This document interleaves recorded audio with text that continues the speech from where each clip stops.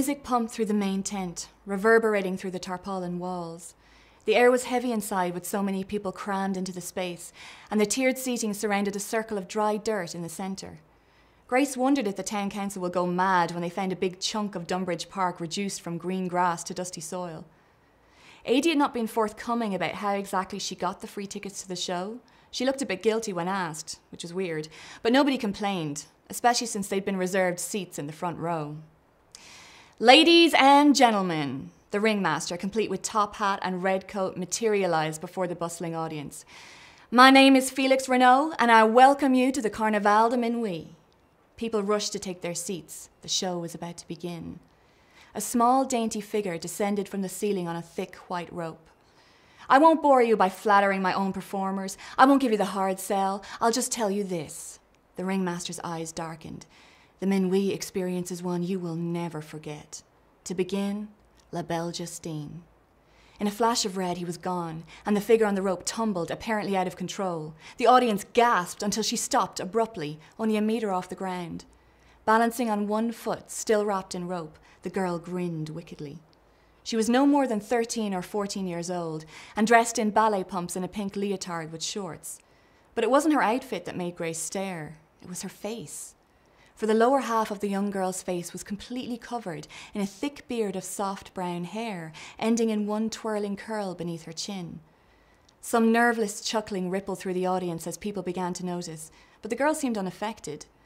She tipped backwards and climbed the rope feet first, like Spider-Man, then wrapped one leg and spun around with alarming speed.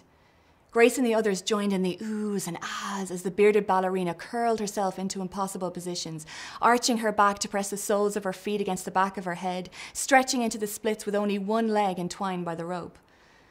Grace hadn't seen the tightrope positioned 2/3 of the way to the ceiling until Justine somersaulted onto it. The girl then performed a beautiful tightrope ballet, pirouettes and turns, elegant arches with one foot raised in the air, all the while balanced on the thin cord suspended many meters above the tent floor. It was stunning and terrifying at the same time, and it wasn't until the girl snatched the rope and slid to the ground for a bow that Grace realised she'd been holding her breath. "That was amazing," Rachel breathed. "Yeah, holy cow," said Jenny. "She could have fallen and broken her neck. That was awesome." "Why does she have a beard?" asked Adie. "Don't know," replied Grace. "Maybe it's genetic." "Maybe it's fake," said Jenny. "It looks pretty real to me." A number of acts followed, including a strong woman with rippling muscles who threw an anvil like it was made of cardboard, a mystical sorcerer whose light display was like fireworks inside the tent, and two brothers, conjoined twins, who sang such a haunting melody that Grace swore her heart was breaking. But as the end of the show drew near, the lighting dimmed, and the ringmaster reappeared. "Ladies and gentlemen," he said solemnly, "they make you laugh, but they may also make you cry. The melancholy clowns." Grace disliked them instantly. They were unlike any troupe of clowns she'd ever seen, creeping into the ring like furtive creatures and tumbling silently towards the audience. Their tattered silk suits, even when brand new, would not have been jolly. They were mostly grim shades of grey, purple and brown, with some muted red and yellow stripes. Their makeup was so heavy that their eyes disappeared into their faces and their large fake grins stood out horribly. The melancholy clowns cartwheeled and somersaulted, crashing into each other in the way clowns usually do. But there was nothing fun about this performance. They didn't laugh uproariously and point at each other, and when they fell it was like slow motion. They drifted mournfully to the ground. They rolled and jumped, but their slippered feet were completely silent. There was no music either, and Grace couldn't fathom how there wasn't a single sound from the 6 performers. There was an air of discomfort, and the audience seemed reluctant to break the silence. In the final sequence, 3 clowns tiptoed around the front row, each holding a finger to their lips, as 2 of their companions wheeled a huge cannon from behind the back curtain.